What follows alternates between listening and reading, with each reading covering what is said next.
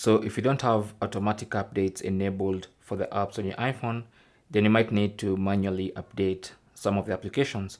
And one of those apps is the Garmin Connect application. And to update your Garmin Connect app, simply go to the App Store and then search Garmin Connect. There you go, search for the Garmin Connect app.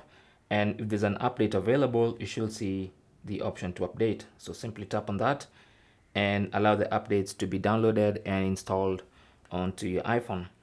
It might take a while depending, of course, on your internet connection speed and also your phone.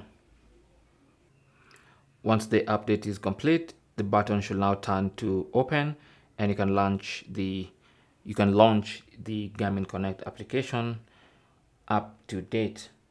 It's as simple as that. Thanks for watching. Leave your comments and questions down below and good luck.